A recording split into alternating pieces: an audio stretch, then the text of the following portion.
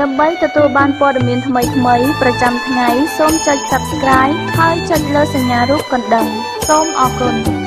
3នីតិរដ្ឋគាំទ្រញត្តិរបស់ចលនាសេរីនិយមអន្តរជាតិដែលបានជួយមេដឹកនាំគណៈបកប្រឆាំងលោកសំរងស៊ីនិងលោកកម្មសខាទាមទារលទ្ធិប្រជាធិបតេយ្យនៅកម្ពុជាសេចក្តីថ្លែងការណ៍របស់គណៈកម្មាធិការសកលដើម្បីនីតិរដ្ឋចេញផ្សាយនៅថ្ងៃទី20កក្កដាបញ្ជាក់ថាគណៈកម្មការនេះគាំទ្រទាំងស្រុងទៅលើផែនការរបស់លោកសំរងស៊ីក្នុងការវិលទៅកម្ពុជាវិញសេចក្តីថ្លែងការណ៍ដដែលបន្ថែមថារដ្ឋាភិបាលផ្ដាច់ការកម្ពុជាដែលដឹកនាំដោយលោកហ៊ុនសែនបានខឹងសម្បាយ៉ាងខ្លាំងចំពោះសមាជិកចលនាសេរីនិយមអន្តរជាតិនិងអ្នកការពារសិទ្ធិមនុស្សដែលបានបដិញ្ញាចិត្តដង្ហែលោកសំរងស៊ីវិលទៅកម្ពុជាវិញហើយរបបលោកហ៊ុនសែនក៏បានបញ្ចូលឈ្មោះមន្ត្រីអឺរ៉ុបទាំង6នាក់ដែលបានជួយលើកមុខមាត់កម្ពុជានៅលើឆាកអន្តរជាតិនោះទៅក្នុងបញ្ជីខ្មៅមិនឲ្យចូលកម្ពុជាទៅវិញក្រោយពីពួកគេបានប្រកាសជាសាធារណៈពីគម្រោងធ្វើដំណើរវិលទៅកម្ពុជាជាមួយលោកសំរងស៊ីនោះក្រសួងការបរទេសកម្ពុជាកាលពីថ្ងៃទី15កក្កដាបានដាក់ជនបរទេស6រូបក្នុងបញ្ជីខ្មៅនិងណែនាំឲ្យស្ថានទូតខ្មែរទាំងអស់នៅក្រៅប្រទេសកុំចេញទិដ្ឋាការឲ្យជនបរទេសដែលគាំទ្រលោកសំរងស៊ីទាំងនោះក្នុងលិខិតដដែលនោះក្រសួងបង្គាប់ឲ្យបដិសេធការផ្ដល់ទិដ្ឋាការឬវីសាដល់ជនបរទេសឯទៀតដែរដែលមានបំណងគាំទ្រឬការពារលោកសំរងស៊ីនិងមន្ត្រីគណៈបកសង្គ្រោះជាតិដែលត្រូវបានតុលាការនៃរបបនេះផ្តន្ទាទោសឬកំពុងជាប់ទោសដោយសារដីកាតុលាការជនបរទេសទាំង6រូបដែលស្ថិតនៅក្នុងបញ្ជីខ្មៅនោះគឺសុទ្ធតែជាសមាជិកសភាអឺរ៉ុបទាំងអស់រួមមានលោក Phil Benin ជនជាតិអង់គ្លេសអ្នកស្រី Anna Gomez ជនជាតិប៉ូទុយហ្គាល់លោក Ilhan Yuchok ជនជាតិប៊ុលហ្គារីលោក Johannes Cornelis van Banen ជនជាតិហូឡង់អ្នកស្រី Abia Al-Zalani ជនជាតិស៊ុយអែតនិងលោក Havinat ជនជាតិអេស្ប៉ាញអ្នកទាំងនេះកាលពីសប្តាហ៍មុនសុទ្ធតែបានប្រកាសជាសាធារណៈថាត្រៀមខ្លួនជាស្រេចដើម្បីអមដំណើរលោកសំរងស៊ីវិលទៅកម្ពុជាវិញប្រធានចលនាសេរីនិយមអន្តរជាតិគឺអ្នកស្រី Hakima El Hatte ថ្លែងនៅក្នុងញត្តិថ្កោលទោសរបស់លោកហ៊ុនសែនកាលពីថ្ងៃទី19កក្កដាថាការដាក់សមាជិកអឺរ៉ុបទាំង6រូបក្នុងបញ្ជីខ្មៅដោយគ្រាន់តែពួកគេប្រកាសចំហថាពួកគាត់ត្រៀមខ្លួនដើម្បីអមដំណើរលោកសំរងស៊ីប្រធានស្ដីទីគណៈបកសង្គ្រោះជាតិវិលទៅកម្ពុជាវិញនោះគឺជាភស្តុតាងបង្ហាញឲ្យឃើញកាន់តែច្បាស់ថារបបលោកហ៊ុនសែនបានដើរថយក្រោយពីប្រទេសប្រជាធិបតេយ្យសេរីពហុបកនិងគោរពសិទ្ធិមនុស្សទៅជាប្រទេសគៀបសង្កត់និងផ្ដាច់ការបានលោកនាងជាទីមេត្រីទាក់ទងនឹងបញ្ហាពុករលួយនៅឯតុលាការយោធាវិញក្រសួងការពារជាតិប្រកាសច្រានចោលព័ត៌មានរឿងគ្រួសារនិងបកពួកនិយមនៅក្នុងតុលាការយោធាដែលជាស្ថាប័នសេនាធិការរបស់ខ្លួនអ្នកនាំពាក្យក្រសួងការពារជាតិលោកឈុំសុជាតិអះអាងនៅក្នុង Facebook នៅថ្ងៃទី20កក្កដាថាតុលាការយោធាមិនមានបញ្ហាគ្រួសារឬបកពួកនិយមដោយការចោទប្រកាន់នោះឡើយលោកថាការផ្សព្វផ្សាយទាំងអបាលបានជុំវិញរឿងនេះគឺជាការបំភ្លើសព័ត៌មានខុសពីការពិតលោកបញ្ជាក់ថាតុលាការនេះបានដំណើរការប្រកបដោយឯករាជ្យភាពនិងតែងតែផ្ដល់យុត្តិធម៌សម្រាប់យោធិនគ្រប់រូបកាលពីពេលថ្មីៗនេះមន្ត្រីតុលាការយោធាដែលសំលាក់អត្តសញ្ញាណបានទម្លាយប្រាប់អាស៊ីសេរីថាប្រធានតុលាការយោធាលោកណៃថុលបានប្រមូលក្រុមគ្រួសារនិងសាច់ញាតិរបស់លោកឲ្យមកធ្វើការជាចៅក្រមនិងជាមន្ត្រីជាន់ខ្ពស់នៃស្ថាប័នមួយនេះប្រភពដដែលដឹងថាអំពើពុករលួយនឹងគ្រួសារនិយមនេះបានធ្វើឡើងជាប្រព័ន្ធនិងលាក់បាំងបំផុតសូម្បីតែឈ្មោះត្រកូលក៏ផ្លាស់ប្ដូរដែរអាស៊ីសេរីមិនអាចតាក់ទងលោកឈុំសុជាតិដើម្បីសាកសួរបន្ថែមអំពីរឿងនេះបានទេនៅថ្ងៃទី21កក្កដាដោយទូរស័ព្ទលោកមិនមានអ្នកលើកទោះជាយ៉ាងណាទន្ទឹមនឹងការបដិសេធព័ត៌មាននេះលោកឈុំសុជាតិបានបញ្ជាក់ថាក្រសួងទទួលយកព័ត៌មានទាំងអស់យកមកពិនិត្យតាមដានហើយការសម្រេចទាំងអស់គឺស្ថិតនៅលើលោកទាបាញ់ដែលជាឧបនាយករដ្ឋមន្ត្រីនិងជារដ្ឋមន្ត្រីក្រសួងការពារជាតិមេដឹកនាំរបបក្រុងភ្នំពេញលោកហ៊ុនសែនធ្លាប់បានប្រកាសយ៉ាងដាច់អហង្ការមិនឲ្យមានករណីក្រុមគ្រួសារនិយមនៅក្នុងស្ថាប័នតែមួយនោះឡើយក៏ប៉ុន្តែស្ថានភាពជាក់ស្ដែងស្ទើរគ្រប់ស្ថាប័នរដ្ឋកំពុងតែចាក់ស្រេះដោយបញ្ហាគ្រួសារឬបកពួកនិយមនេះឯងលោកអ្នកនាងអ្នកស្ដាប់ជាទីមេត្រីតើព្រះសង្ឃខ្មែរកម្ពុជាក្រោមជួបបញ្ហាអ្វីខ្លះខណៈពេលដែលកំពុងសិក្សានៅក្នុងប្រទេសថៃសូមអស់លោកអ្នកនាងរងចាំស្ដាប់សេចក្តីរាយការណ៍ពិស្ដារនៅជុំវិញរឿងនេះនៅក្រៅការផ្សាយព័ត៌មាននាពេលបន្តិចទៀតនេះបានលោកនាងជាទីមេត្រីតាក់ទងនឹងឃាតកម្មបណ្ឌិតកែមលីវិញសមាជិកសភាអូស្ត្រាលីមកពីគណៈបកពលករគឺលោក Chilen Hill អាងថាលោកនឹងទាមទារជាផ្លូវការទៅរដ្ឋមន្ត្រីការបរទេសអូស្ត្រាលីឲ្យជំរុញទៅរបបក្រុងភ្នំពេញឲ្យស៊ើបអង្កេតពេញលេញនិងយុត្តិធម៌លើករណីឃាតកម្មបណ្ឌិតកែមលីការទាមទាររបស់សមាជិកសភាអូស្ត្រាលីបែបនេះបន្ទាប់ពីរបបក្រុងភ្នំពេញមិនបានបង្ហាញការរីកចម្រើនណាមួយនៃការស៊ើបអង្កេតបែកមុខអ្នកជាប់ពាក់ព័ន្ធនៅក្នុងឃាតកម្មបណ្ឌិតកែមលីរយៈពេល3ឆ្នាំកន្លងមកនេះបាទពីរដ្ឋធានី Washington លោក Harris ស្មីរាយការណ៍ព័ត៌មាននេះតំណាងរាស្ត្រអូស្ត្រាលីបានកោតសរសើរលោកបណ្ឌិតកែមលីថាជាអ្នកស្រាវជ្រាវមានសមត្ថភាពខ្ពស់និងមានឫកពាគួរឲ្យគោរពហើយតំណាងរាស្ត្រទាំងនោះបានទាមទារឲ្យមានការស៊ើបអង្កេតឃាតកម្មលើលោកបណ្ឌិតកែមលីនេះឲ្យមានប្រសិទ្ធភាពនិងឯករាជ្យសមាជិកសភានៃរដ្ឋ Victoria លោក Julian Hill ចោទប្រកាន់សមត្ថកិច្ចនិងព្រះរាជអាជ្ញារបស់កម្ពុជាមិនបានស៊ើបអង្កេតករណីឃាតកម្មនេះឲ្យបានពេញលេញនោះទេលោកក៏ចោទសួរទៅលោកហ៊ុនសែនថាតើរបបនេះមានការព្រួយបារម្ភអ្វីចំពោះការស៊ើបអង្កេតដោយឯករាជ្យចំពោះឃាតកម្មលោកកែមលីនេះ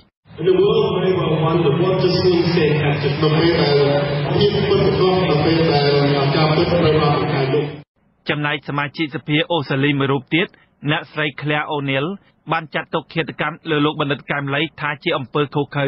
ហើយអ្នកស្រីមិនអាចទប់កំហឹងបានឡើយចំពោះទង្វើនេះអ្នកស្រីរំលឹកថាអ្នកស្រីធ្លាប់បានសម្ដែងសម្ដាលនិងជជែកគ្នាអំពីបញ្ហាកម្ពុជាជាមួយលោកបណ្ឌិតកែមលីមុនឃាតករបាញ់សម្លាប់រូបលោក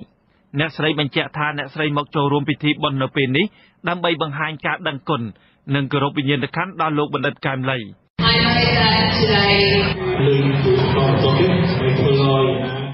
សមាជិកសភាអូស្ត្រាលីទាំងពីររូបបានបញ្ចេញប្រតិកម្មបែបនេះនៅក្នុងពិធីបុណ្យរំលឹកខួប3ឆ្នាំលោកបណ្ឌិតកែមលី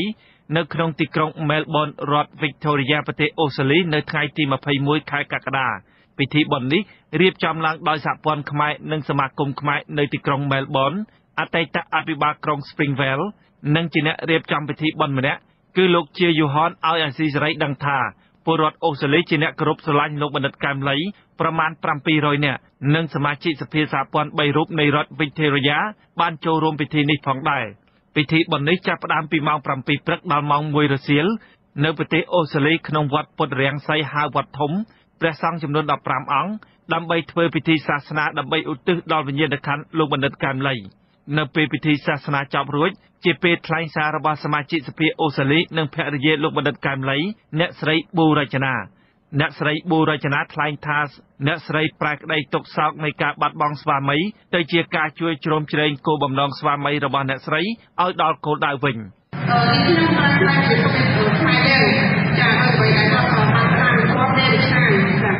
អ្នកស្រីប៊ូរចនាឲ្យដឹងថាក្នុងចំណោមថវិកាជាង$7,000ដែលទទួលបានពីពិធីបុណ្យនេះអ្នកស្រីនិងគណៈកម្មការរៀបចំបុណ្យនេះនឹងចាត់ចែងមួយផ្នែកផ្ដល់ជូនសកម្មជនដែលបន្តកិច្ចការរបស់លោកបណ្ឌិតកែមលីនៅក្នុងប្រទេសកម្ពុជាអ្នកស្រាវជ្រាវខាងការអភិវឌ្ឍសង្គមនិងជាអ្នកវិភាគដ៏មានវិជ្ជាប្រយោជន៍ភាពលោកបណ្ឌិតកែមលីត្រូវបានឃាតករបាញ់សម្លាប់នៅក្នុងហាងលក់ទំនិញស្តាម៉ាតនៃស្ថានីយ៍ប្រេងសាំងកាល់តិចក្បែរស្តុបបូកូរាជធានីភ្នំពេញកាលពីថ្ងៃទី10ខែកក្កដាឆ្នាំ2016កន្លងទៅមជ្ឈដ្ឋានជាតិអន្តរជាតិនិងអ្នកឃ្លាំមើលសង្គមសង្កេតឃើញថាសមត្ថកិច្ចកម្ពុជាហាក់គ្មានឆន្ទៈស៊ើបអង្កេតការពិតនៃឃាតកម្មនេះទេពីព្រោះគិតមកដល់ពេលនេះតុលាការបានចោទប្រកាន់មនុស្សតែម្នាក់គត់គឺលោកអឿតអាងដែលហៅខ្លួនឯងថាជួបសម្លាប់តុលាការបានកាត់ទោសជននេះបន្ទាប់ពីរូបគេបានសារភាពថាជាអ្នកបាញ់សម្លាប់លោកបណ្ឌិតកែមលីក្រៅពីនេះតុលាការក៏មិនទាន់រកឃើញអ្នកដែលពាក់ព័ន្ធផ្សេងទៀតយកមកសួរនាំបន្ថែមនោះទេសាធារណជននិងគ្រួសារលោកកែមលីលើកឡើងដូចគ្នាថាពួកគេមិនជឿលើចម្លើយសារភាពរបស់លោកជួបសម្លាប់នោះទេនិងចាត់ទុកបុគ្គលរូបនេះថាជាឃាតករសិប្បនិមិត្តប៉ុណ្ណោះអង្គការសិទ្ធិមនុស្សចំនួន24ស្ថាប័នបានចេញសេចក្តីថ្លែងការណ៍រួមគ្នាកាលពីថ្ងៃទី10ខែកក្កដាឆ្នាំ2019ដោយអំពាវនាវឲ្យមានការស៊ើបអង្កេតឯករាជ្យមួយក្នុងការធ្វើឃាតលោកកែមលីនេះពួកគេសង្កេតឃើញថារយៈពេល3ឆ្នាំហើយនៅមិនទាន់មានការស៊ើបអង្កេតប្រកបទៅដោយប្រសិទ្ធភាពចំពោះឃាតកម្មនេះទេកាលនៅមានជីវិតលោកកែមលីបានធ្វើយុទ្ធនាការ100រាត្រីនៃគ្រួសារខ្មែរក្នុងយុទ្ធនាការនេះលោកបានស្នាក់នៅជាមួយប្រជាពលរដ្ឋនៅក្នុងស្រុកស្រែចម្ការដោយផ្ទាល់ដោយពេលខ្លះលោកបានស្នាក់នៅផ្ទះប្រជាពលរដ្ឋនៅតំបន់ដាច់ស្រយាលនិងភូមិជនជាតិដើមភាគតិចដូចជានៅខេត្តមណ្ឌលគិរីរតនគិរីដើម្បីស្វែងយល់អំពីស្ថានភាពរស់នៅរបស់ប្រជាពលរដ្ឋក៏ប៉ុន្តែលោកទើបតែបំពេញបាន15រាត្រីប៉ុណ្ណោះក៏ត្រូវឃាតករបាញ់សម្លាប់ទ ទោះជាយ៉ាងនេះក្តីសប្តាហ៍ថ្ងៃមានយុវជនមួយចំនួនកំពុងធ្វើកិច្ចការងារនេះបន្តពីលោកបណ្ឌិតកែមលីដោយអនុវត្តតាមពាក្យស្លោកមួយឃ្លាដែលលោកធ្លាប់និយាយថាគឺជូតទឹកភ្នែករួចហើយបន្តដំណើរទៅមុខខ្ញុំបាទហេងរស្មីអាស៊ីសេរីពីរដ្ឋធានី Washington បាទលោកនាយកទីមេត្រីអ្នកការពារបរិស្ថាននិងប្រជាពលរដ្ឋស្នើឲ្យអាជ្ញាធរដាក់កោះកុងក្រៅជាតំបន់ការពារធម្មជាតិដោយសារតែកោះនោះក្របដណ្ដប់ដោយធម្មជាតិនិងមិនទាន់រងការខូចខាតពីការអភិវឌ្ឍក្រសួងបរិស្ថានមិនទាន់មានចម្លើយបែបណានៅឡើយទេជំវិញការលើកឡើងរបស់សកម្មជននិងពលរដ្ឋនេះបាទលោកជីវិតារាយការណ៍ព័ត៌មាននេះកោះកុងក្រៅគឺជាឈ្មោះកោះដ៏ធំមួយនៅក្នុងលំហសមុទ្រកម្ពុជាស្ថិតនៅក្នុងឃុំជ្រោយប្រោះស្រុកកោះកុងខេត្តកោះកុងដែលមានចម្ងាយប្រមាណ30គីឡូម៉ែត្រពីក្រុងខេមរភូមិន្ទคลิปវីដេអូដែលសកម្មជនបរិស្ថានចែកចាយនៅលើបណ្ដាញសង្គម Facebook បង្ហាញឲ្យឃើញថាកោះនេះគ្របដណ្ដប់ដោយព្រៃឈើក្រាស់ឃ្មឹកអមដោយទឹកជ្រោះជាច្រើនកន្លែងជាពិសេសកោះនេះមានឆ្នេរខ្សាច់សក្បុសនិងទឹកសមុទ្រពណ៌ខៀវស្រងាត់សកម្មជនបរិស្ថាននៃចលនាមេដាធម្មជាតិលោកថនរដ្ឋាដែលបានចុះទៅដល់ទីនោះរៀបរាប់ថាកោះកុងឬដែលអ្នកខ្លះនិយមហៅថាកោះកុងក្រៅនោះសឹងតែគ្មានមនុស្សរស់នៅហើយក៏មិនទាន់មានការអភិវឌ្ឍអ្វីនៅឡើយដែរលោកបន្តថាដោយសារតែមូលហេតុនេះហើយទើបកោះកុងក្រៅនៅរក្សាលក្ខណៈធម្មជាតិដើមរបស់ខ្លួនបាន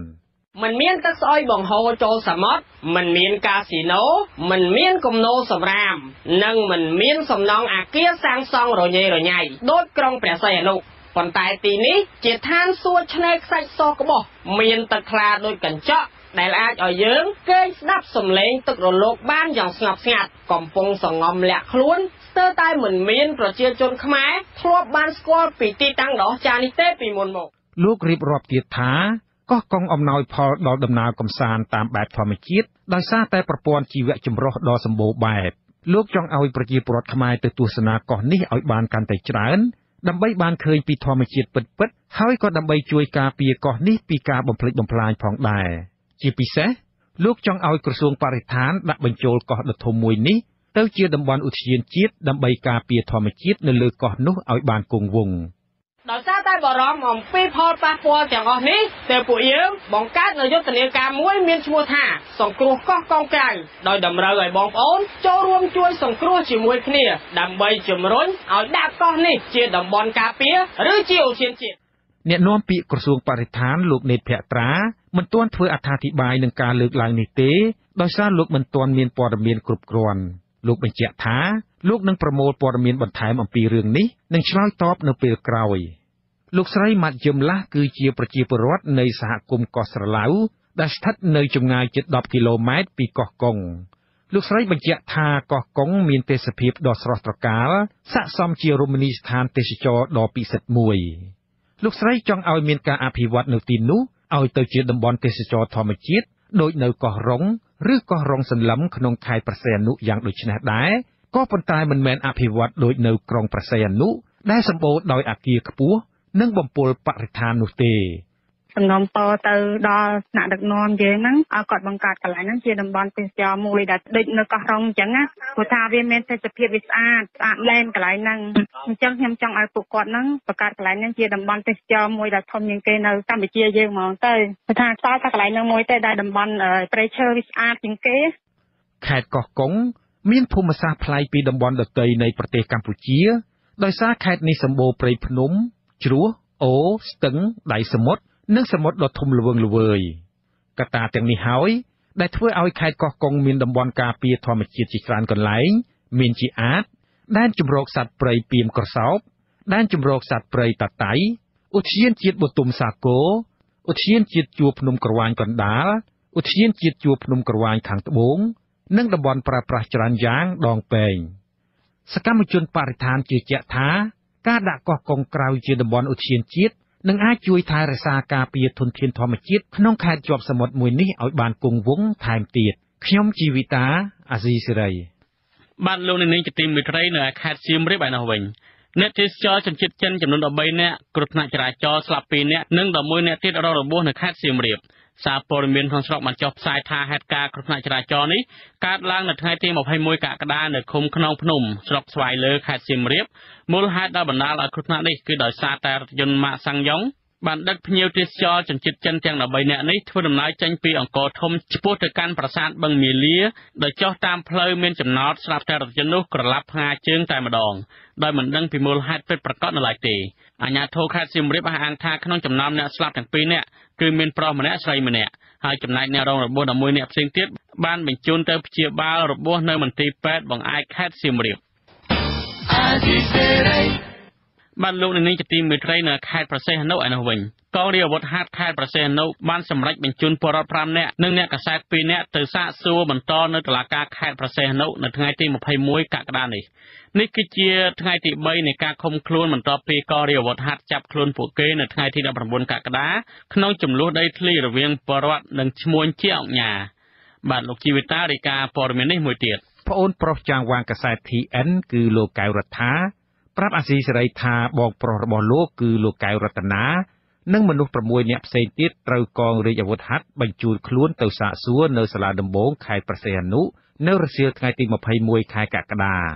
លោកកៅរដ្ឋាស្នើទៅសមត្ថកិច្ចឲ្យដោះលែងបងប្រុសរបស់លោកវិញព្រោះលោកយល់ថាតួនាទីអ្នកសារព័ត៌មានមិនជាប់ពាក់ព័ន្ធនឹងភាគីចំនួនដីធ្លីនោះឡើយបាទឥឡូវហ្នឹងគេកំពុងនៅបន្តការសាកសួរគេអត់ទាន់ចេញមកវិញទេចូលសាកសួរជាង1ម៉ោងជាងហើយខាងតុលាការនិងខាងអាវុធហត្ថហ្នឹងសូមในការទៅឲ្យបានច្បាស់លាស់ព្រោះថានេះគឺជារឿងយកច្រឡំពីអំពើដែលបងប្រុសរបស់ខ្ញុំហ្នឹងគាត់ញុះញង់ប្រជាពលរដ្ឋឲ្យធ្វើទេព្រោះទូនីតិរបស់គាត់ត្រឹមតែជាអ្នកសារព័ត៌មានទេសារព័ត៌មានក្នុងស្រុកមួយចំនួនបានដកស្រង់សម្ដីមន្ត្រីកងរាជអាវុធហត្ថខេត្តប្រសេះអនុមកចុះផ្សាយថាការចាប់ខ្លួនពលរដ្ឋនិងអ្នកកាសែតនេះគឺពួកគេជាប់ពាក់ព័ន្ធនឹងបទល្មើសហិង្សាទៅលើអ្នកកាន់កាប់អចលនវត្ថុដោយសុចរិតមន្ត្រីសង្គមស៊ីវិលសង្កេតឃើញថាចំនួនដីធ្លីរវាងពលរដ្ឋនិងឈ្មួញមានអំណាចគឺពលរដ្ឋទុនខ្សោយតែងតែរងគ្រោះនិងចាញ់បណ្ដឹងឈ្មួញនៅតុលាការ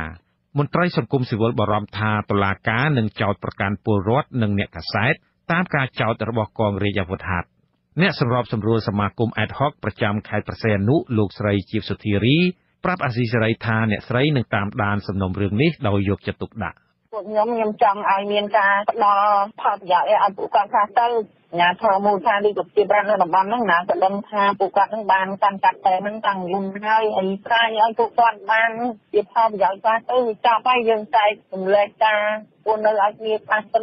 thì chọn hướng ngay của chùa của ban thay lương môn hoặc Phật đón đó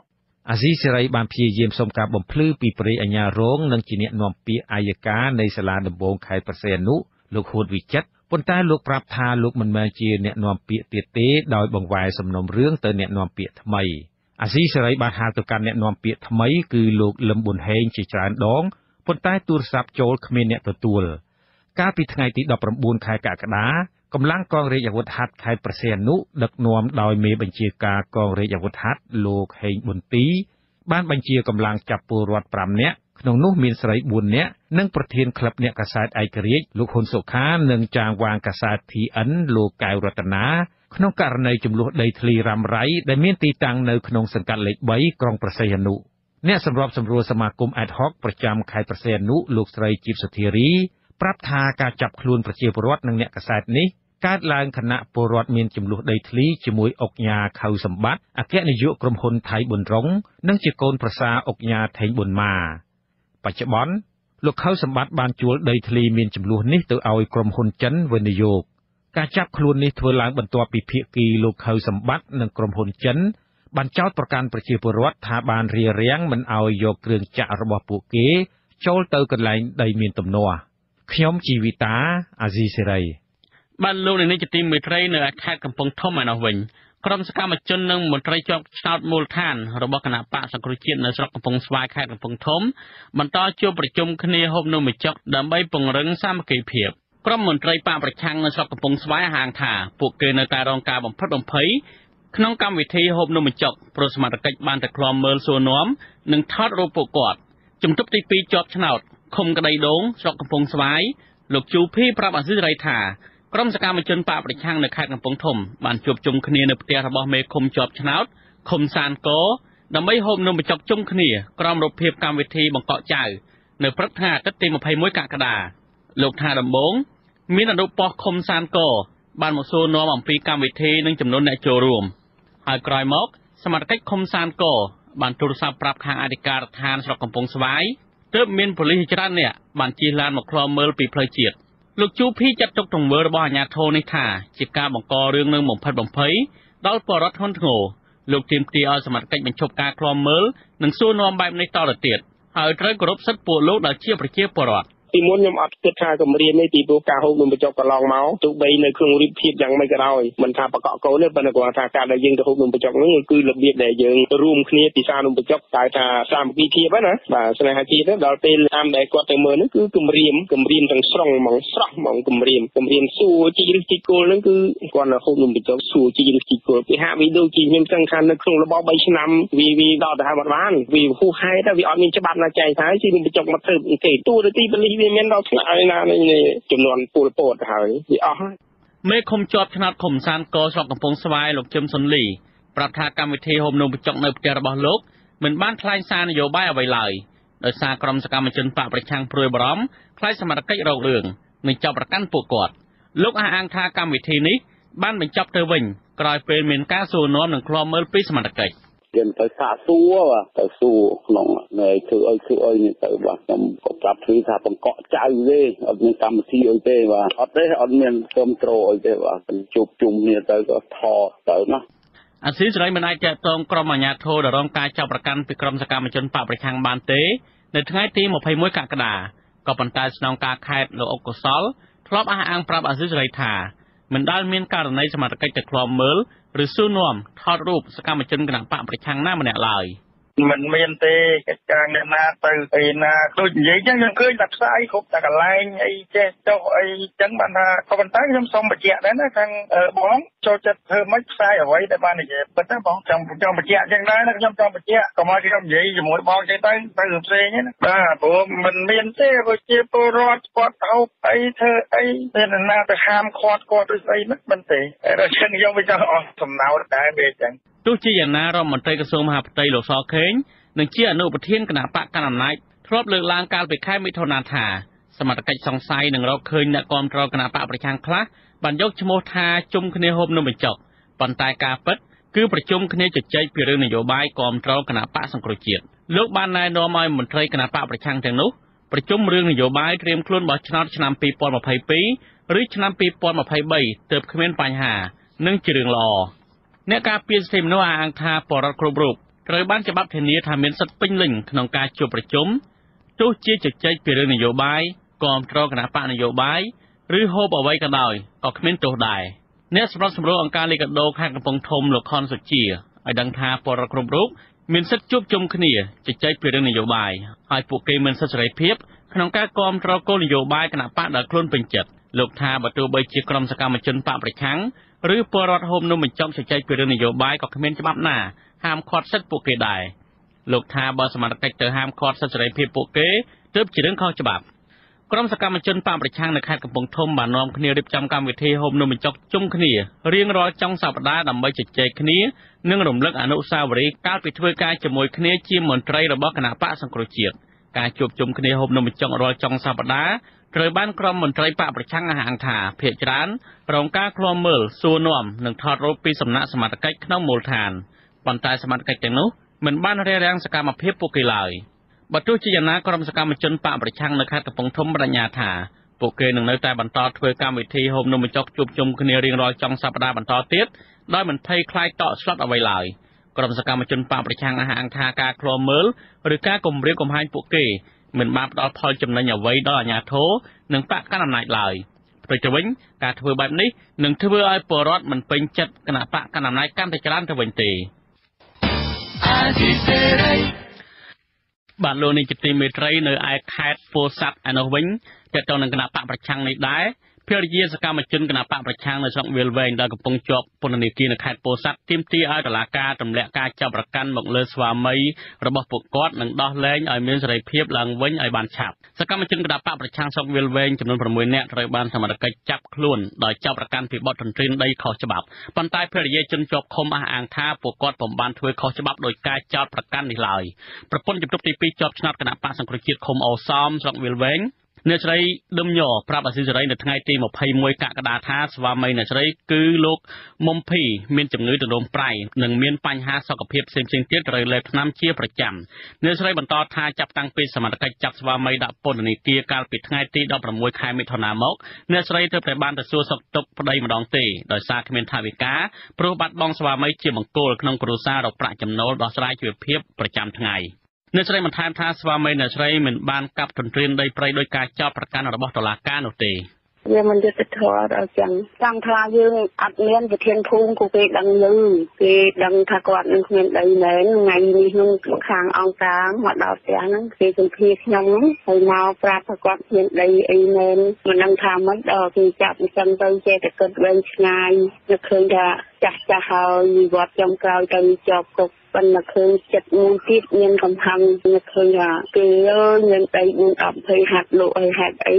ឯងក្នុងឃុំឲ្យមានស្បត់លោកដីគេមកអញ្ចឹងនឹកឃើញកម្មគ្រាចិត្តដល់ថ្ងៃនេះបាទបន្ថែមពីនេះសាច់ញាតិសកម្មជនគណបកប្រឆាំងនៅស្រុកវាលវែងទាំងនោះក៏ទាមទារឲ្យអាជ្ញាធរពាក់ព័ន្ធជួយរកយុត្តិធម៌ជូនស្វាមីរបស់ពួកគាត់ឲ្យបានឆាប់នៅក្រៅឃុំដើម្បីបានជួបជុំក្រុមគ្រួសារឡើងវិញចំណែកអ្នកស្រីប៉ែនសាវនភរិយាលោកច័ន្ទសុផលសកម្មជនគណបកសង្គ្រោះជាតិឃុំអូសម្នាក់ទៀតថ្លែងថាតាំងពីស្វាមីបានចាប់ខ្លួនកាលពីថ្ងៃទី28ខែឧសភាមកធ្វើឲ្យអ្នកស្រីខ្វាយខ្វល់សម្រានមិនលក់រហូតដល់ធ្លាក់ខ្លួនឈឺដោយពុំបានដឹងអំពីសុខទុក្ខប្តីនៅក្នុងពន្ធនាគារថាយ៉ាងណានៅឡើយទេអ្នកស្រីបន្ថែមថាតុលាការចាប់ប្រកាន់ស្វាមីរបស់ខ្លួនពីបទទន្ទ្រានដីព្រៃគ្រាន់តែជាការប្រឌិតដើម្បីចាប់ខ្លួនដោយសារលោកជាសកម្មជនគណបកសង្គ្រោះជាតិក្នុងឃុំអូសម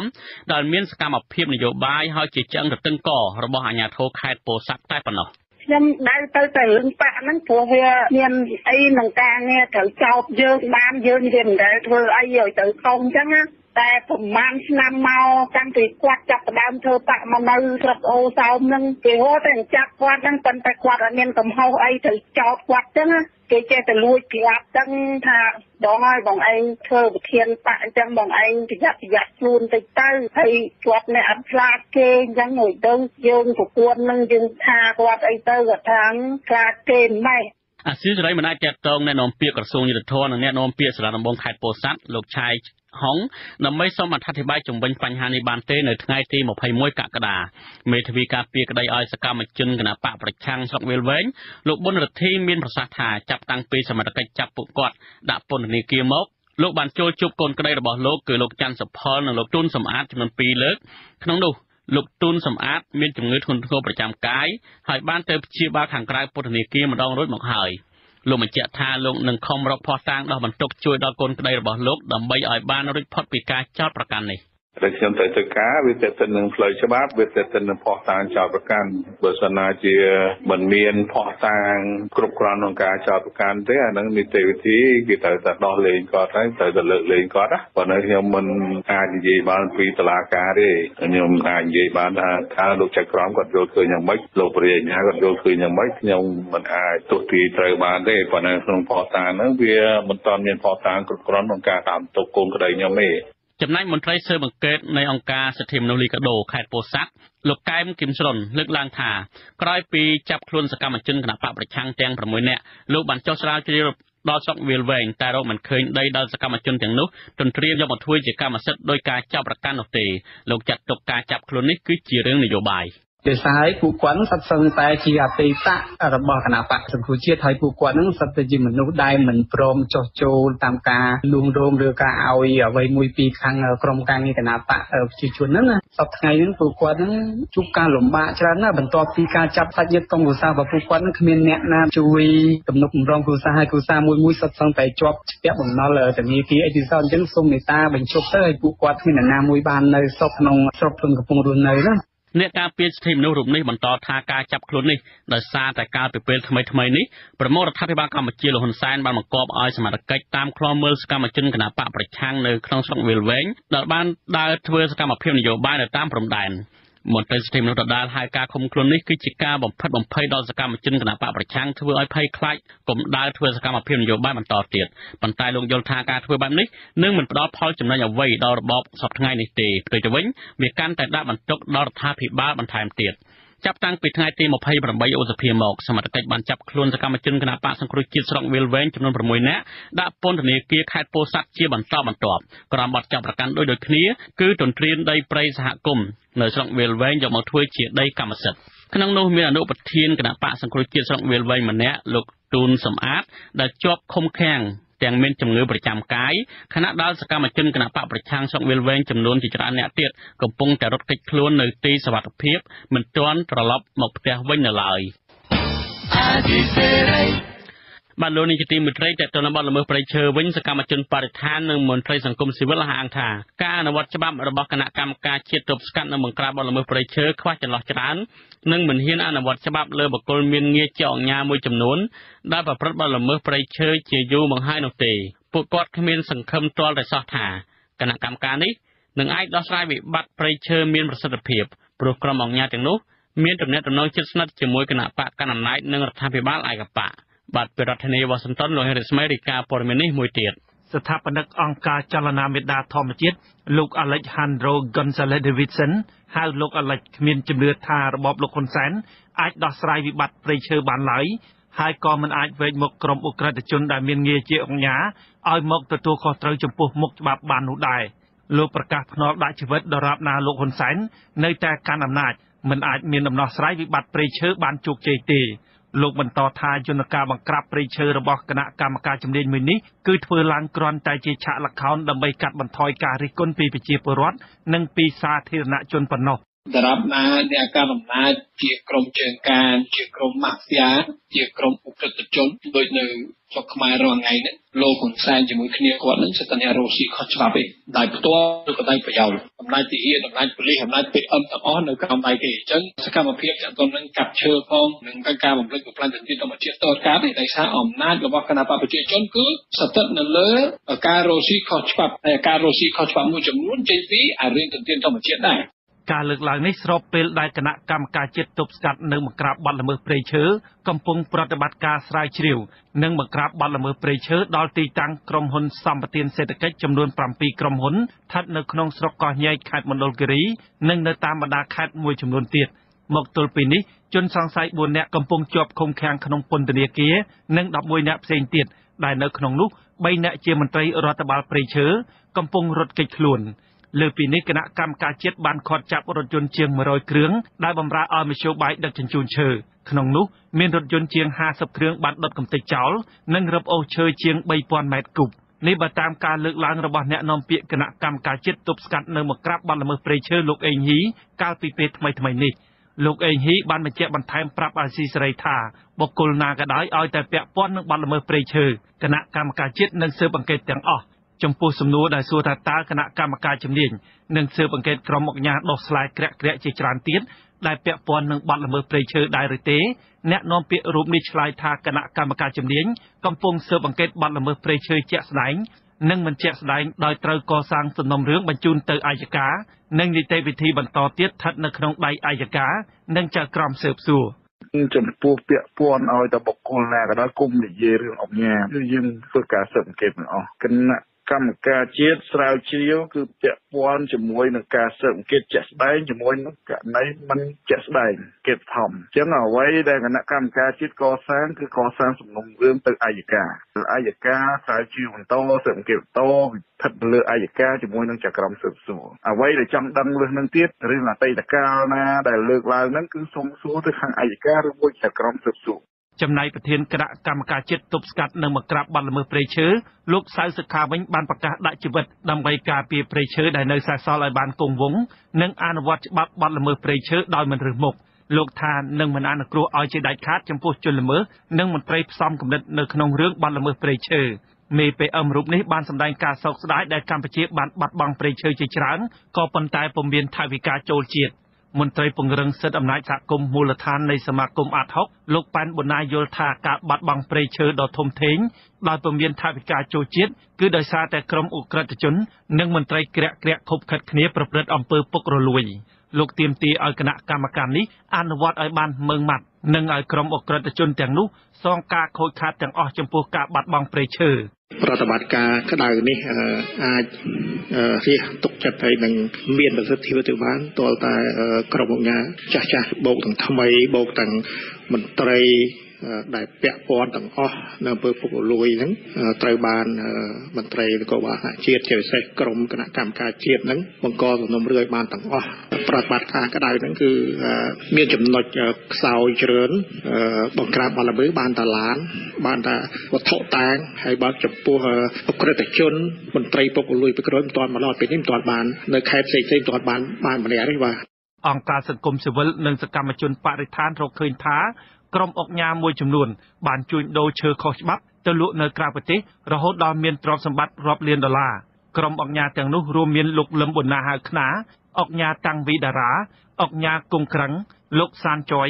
និងអុកញ៉ាទ្រីភិបសកម្មជនព្រៃឈើអះអាងថាក្រុមអុកញ៉ាទាំងនោះគឺជាមេខ្លោងជួញដូរឈើខុសច្បាប់និងរត់ពន្ធឈើឆ្លងដែនទៅលក់នៅប្រទេសវៀតណាមដោយជ្រកក្រោមផ្លាកក្រុមហ៊ុនសម្បទានសេដ្ឋកិច្ចនិងខ្ចីដៃប្រជាពលរដ្ឋមូលដ្ឋានកាប់ឈើនៅក្នុងព្រៃអភិរក្សលក់ឲ្យខ្លួនហើយមកទល់ពេលនេះគណៈកម្មការជាតិទប់ស្កាត់និងបង្ក្រាបបទល្មើសព្រៃឈើហាក់ស្ទាក់ស្ទើរក្នុងការអនុវត្តច្បាប់លើជនទាំងនោះខ្ញុំបាទហេងរស្មីអាស៊ីសេរីពីរដ្ឋធានី Washington បាទលោកនាងជាទីមេត្រីលោកនាងទៅបានស្ដាប់ព័ត៌មានប្រចាំថ្ងៃរបស់វិទ្យុអាស៊ីសេរីដែលរៀបរៀងដោយខ្ញុំបាទទីនសាការីយ៉ាពីរដ្ឋធានី Washington សូមលោកនាងរងចាំស្ដាប់សេចក្តីរាយការណ៍ផ្សេងទៀតនៃកម្មវិធីផ្សាយរបស់យើងនាពេលបន្តិចទៀតនេះ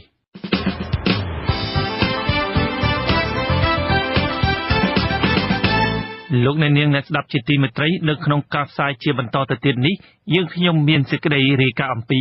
ព្រះសង្ឃខ្មែរកម្ពុជាក្រោមរៀននៅក្នុងប្រទេសថៃជួបបញ្ហាខ្វះខាតសមាជិកព្រឹទ្ធសភាសហរដ្ឋអាមេរិកទទួលបានសេចក្តីព្រាងច្បាប់ដាក់ទណ្ឌកម្មលើរបបលោកហ៊ុនសែនហើយនៅក្នុងចុងកម្មវិធីគឺព័ត៌មានបញ្ចប់សូមអស់លោកអ្នកនាងស្ដាប់កម្មវិធីរបស់យើងខ្ញុំដែលមានជាបន្តបន្ទាប់ដោយមេត្រី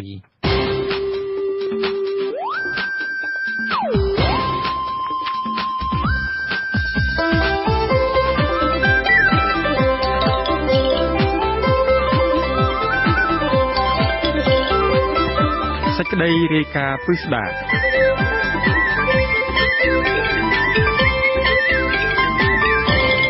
លោកអ្នកនាងអ្នកស្ដាប់ជាទីមេត្រីសមាជិកព្រឹទ្ធសភាសហរដ្ឋអាមេរិកបានទទួលសេចក្តីព្រាងច្បាប់ដាក់ទណ្ឌកម្មលើរបបលោកហ៊ុនសែន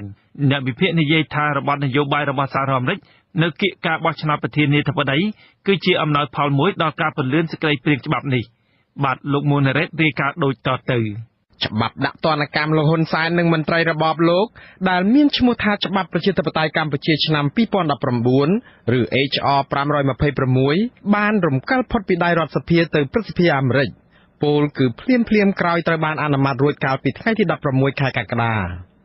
តាមគេហទំព័ររបស់រដ្ឋសភាអាមេរិកបានចុះផ្សាយព័ត៌មានចុងក្រោយជុំវិញដំណើរវិវត្តនៃច្បាប់នេះកាលពីថ្ងៃទី19ខែកក្កដាថាគណៈកម្មាធិការទំនាក់ទំនងបរទេសរបស់ព្រឹទ្ធសភាអាមេរិកបានទទួលយកច្បាប់នេះដើម្បីពិចារណាហើយនីតិវិធីបន្ទាប់គណៈកម្មាធិការព្រឹទ្ធសភានេះនឹងដាក់ច្បាប់នេះទៅក្នុងរបៀបវិរៈដើម្បីបោះឆ្នោតនៅកម្រិតគណៈកម្មាធិការនេះសិនមុននឹងបញ្ជូនបន្តទៅសភាពេញអង្គរបស់ព្រឹទ្ធសភាដើម្បីអនុម័តច្បាប់នេះធ្វើឡើងនៅក្នុងគោលដៅដាក់សម្ពាធរបបលោកហ៊ុនសែនឲ្យស្ដារសិទ្ធិមនុស្សនិងប្រជាធិបតេយ្យឡើងវិញក្រោយរបបនេះចាប់ប្រធានគណៈបកប្រឆាំងលោកកឹមសុខាដាក់ពន្ធនាគារនិងបន្តឃុំឃាំងក្នុងផ្ទះនិងរំលាយគណៈបកប្រឆាំងតែមួយគត់ដែលមានអាសនៈសភា55នៅក្នុងរដ្ឋសភាមានពលរដ្ឋបោះឆ្នោតគាំទ្រពាក់កណ្ដាលប្រទេសនិងក្រោយមករៀបចំការបោះឆ្នោតដែលផាត់ចោលគណៈបកប្រឆាំងទាំងស្រុងច្បាប់នេះនឹងដាក់ទណ្ឌកម្មលោកហ៊ុនសែននិងមន្ត្រីជាន់ខ្ពស់នៅក្នុងជួររបបសពថ្ងៃនិងមន្ត្រីយោធាឬកងសន្តិសុខដែលបានចូលដៃនៅក្នុងការរំលោភសិទ្ធិមនុស្សនិងបំផ្លាញប្រជាធិបតេយ្យធ្ងន់ធ្ងរនៅប្រទេសកម្ពុជាទណ្ឌកម្មទាំងនោះរួមមានការបង្កកទ្រព្យសម្បត្តិនិងបិទទិដ្ឋាការមន្ត្រីទាំងនោះដោយមិនឲ្យជន់ទឹកដីអាមេរិកតំណាងរាស្ត្រអាមេរិកមកពីខាងគណៈបកកាន់អំណាចដែលជាអ្នកផ្ដួចផ្ដើមឲ្យមានច្បាប់នេះគឺលោក Ted Yoho ថ្លែងប្រាប់អាស៊ីសេរីកាលពីថ្ងៃទី17ខែកក្កដាថាលោកសង្ឃឹមយ៉ាងមុតមមថាព្រឹទ្ធសភាក៏នឹងអនុម័តច្បាប់នេះឆាប់ដែរម្យ៉ាងទៀតច្បាប់នេះត្រូវបានអនុម័តឲ្យស្របតាមការទាមទាររបស់ប្រជាពលរដ្ឋខ្មែរដែលនិយមប្រជាធិបតេយ្យនិងសហរដ្ឋអាមេរិកដែលចង់ឃើញកម្ពុជាមានប្រជាធិបតេយ្យនឹងគេ This is exactly what we need to do. បាទច្បាប់នេះធ្វើឡើងយ៉ាងសមស្របបំផុតនិងជាអ្វីដែលត្រូវតែធ្វើជាចាំបាច់ លោកហ៊ុនសែនក្បត់ពាក្យសន្យាក្នុងកិច្ចព្រមព្រៀងដែលកម្ពុជាត្រូវតែរៀបចំការបោះឆ្នោតឲ្យមានភាពសេរីត្រឹមត្រូវនិងយុត្តិធម៌ក៏ប៉ុន្តែជាអកុសលពេលគណៈបកសង្គ្រោះជាតិកើនប្រជាប្រិយភាពជាលំដាប់ក្នុងការបោះឆ្នោតជាបន្តបន្ទាប់នោះស្រាប់តែលោកហ៊ុនសែនរករឿងគណៈបកនេះរហូតដល់រំលាយចោលទាំងស្រុងរួចហើយចាប់មេដឹកនាំគណៈបកនេះដាក់ពន្ធនាគារនិងធ្វើទុកបុកម្នេញសកម្មជនគណៈបកប្រឆាំងឥតសាកសានតើទៅធ្វើអស់ទាំងនេះឲ្យយើងអត់ទ្រាំយ៉ាងដូចម្តេចបានសហភាពអឺរ៉ុបក៏យល់ឃើញដូចយើងដែរកុំតែលោកហ៊ុនសែនរំលោភសិទ្ធិមនុស្សនិងបំផ្លាញប្រជាធិបតេយ្យធ្ងន់ធ្ងរយើងក៏មិនជ្រៀតជ្រែកនៅក្នុងរឿងនោះដែរជិត2ឆ្នាំតាំងតែពីរបបលោកហ៊ុនសែនរំលាយគណៈបកសង្គ្រោះជាតិសហគមន៍អន្តរជាតិបានទុកពេលឲ្យរបបនេះស្ដារសិទ្ធិមនុស្សនិងប្រជាធិបតេយ្យឡើងវិញជាថ្នូរនឹងការមិនដាក់ទណ្ឌកម្មផ្សេងៗក៏ប៉ុន្តែអ្នកវិភាគនយោបាយនិងសង្គមលោកកឹមសុខយល់ថាស្ថានភាពរំលោភសិទ្ធិមនុស្សនិងបំផ្លាញប្រជាធិបតេយ្យនៅកម្ពុជាគ្មានភាពប្រសើរឡើងទាល់តែសោះគឺមានតែអាក្រក់ជាងមុនលោកបន្ថែមថាបញ្ហាអវិជ្ជមានទាំងនេះឯងហើយដែលធ្វើឲ្យសមាជិកសភាអាមេរិកមានហេតុផលសមស្របនៅក្នុងការពន្យាការដាក់ទណ្ឌកម្មលើមន្ត្រីរបបលោកហ៊ុនសែនជាងនេះទៅទៀតលោកកឹមសុខមានសតិធិនិយមថាច្បាប់នេះនឹងបានទៅដល់ដៃប្រធានាធិបតីអាមេរិកដោយគ្មានបង្អង់ទៀតផងដោយសារតែការវិវត្តនៃសភាពការនយោបាយពិភពលោកជាពិសេសសហរដ្ឋអាមេរិកផងដែលកំពុងតែគៀកដល់ឆ្នាំបោះឆ្នោតជ្រើសរើសប្រធានាធិបតីអាណត្តិថ្មីដែលទាំងនេះគឺសុទ្ធតែជាកត្តាដែលញ៉ាំងឲ្យច្បាប់នេះកាន់តែចូលជាធរមានឆាប់មិនថាលោកហ៊ុនសែនត្រូវខំចំណាយប្រាក់ច្រើនយ៉ាងណាដើម្បីបញ្ចុះបញ្ចូលមន្ត្រីបរទេសឲ្យជួយទប់ស្កាត់នោះទេលោកត្រាំអាចមានភាគរយខ្ពស់នឹងមិនបដិសេធទេពីព្រោះគាត់ត្រូវទប់ស្ថានភាពមួយគឺស្ថានភាពគាត់មិនចង់យករឿងដែលពាក់ព័ន្ធនឹងប្រទេសកម្ពុជាហើយគាត់បដិសេធទៅវាធ្វើឲ្យមានការថ្នាំងថ្នាក់និងទាស់សម្លេងទាស់សម្ដីគ្នាដែលរំខានទៅដល់ការងារនយោបាយរបស់គាត់នៅសហរដ្ឋអាមេរិកផ្សេងៗទៀតទេខ្ញុំគិតថាលោកត្រាំមានភាគរយខ្ពស់ណាស់នៅក្នុងការចុះហត្ថលេខាផ្ដល់ការអនុម័តលើច្បាប់នេះឲ្យចូលជាធរមានតាំងតែពីរំលាយគណៈបកសង្គ្រោះជាតិនឹងរងការថ្កោលទោសជំទាស់ពីសហគមន៍អន្តរជាតិនៅក្នុងនោះមានសហរដ្ឋអាមេរិកផងរបបលោកហ៊ុនសែនមិនស្ដារសិទ្ធិមនុស្សនិងប្រជាធិបតេយ្យឡើងវិញទេក៏ប៉ុន្តែត្រូវចំណាយប្រាក់រាប់លានដុល្លារដើម្បីជួលមន្ត្រីអាមេរិកឲ្យធ្វើកិច្ចការបញ្ចុះបញ្ចូលទំនងជាអាចដើម្បីរារាំងការដាក់ទណ្ឌកម្មណាមួយនៅក្នុងខែមេសាកន្លងទៅលោកអ៊ូចបរិទ្ធរដ្ឋលេខាធិការក្រសួងការបរទេសនិងលោកជុំសុនរីឯកអគ្គរដ្ឋទូតខ្មែរប្រចាំសហរដ្ឋអាមេរិកចុះហត្ថលេខាជួលក្រុមហ៊ុនអាមេរិក2ជាទឹកប្រាក់$1,200,000ក៏ប៉ុន្តែវិធានការទណ្ឌកម្មរបស់អាមេរិកលើរបបលោកហ៊ុនសែននៅតែធ្លាក់ជាបន្តបន្ទាប់នៅក្នុងពេលជាមួយគ្នានេះដែរគណៈបកសង្គ្រោះជាតិនៅក្រៅប្រទេសក៏បង្កើនសន្ទុះកិច្ចការការទូតនិងការតស៊ូមតិលើឆាកអន្តរជាតិដើម្បីគៀកករកការគ្រប់គ្រងបន្ថែមដើម្បីអន្តរាគមន៍រកដំណោះស្រាយនយោបាយឲ្យបានឆាប់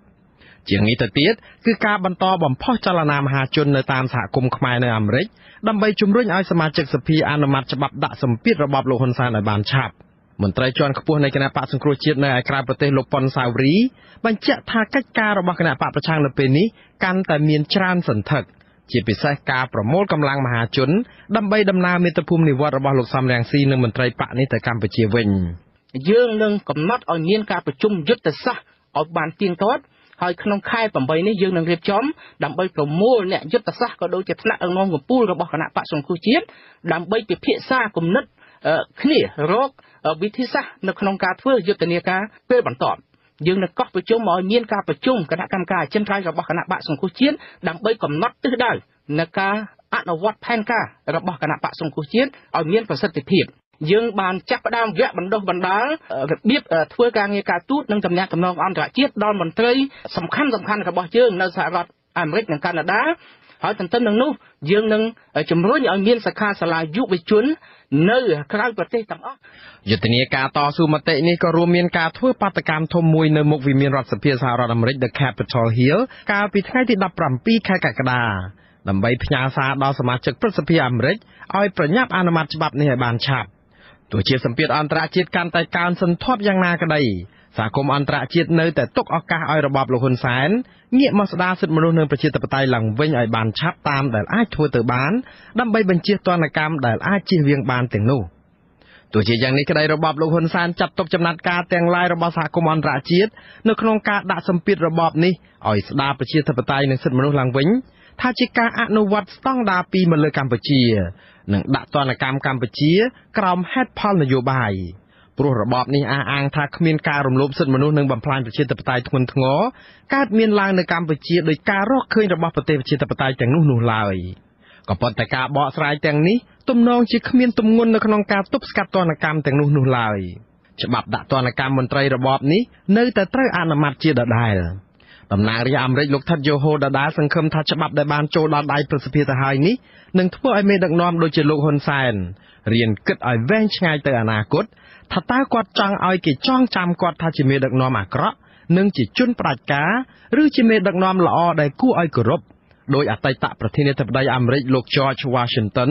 ឬក៏លោក Abraham Lincoln លោកហ៊ុនសែនជាអ្នកជ្រើសរើសដោយខ្លួនឯងចោះថាត្រូវយកមួយណាខ្ញុំបាទមួងណារ៉េតអាស៊ីសេរីពីរដ្ឋធានី Washington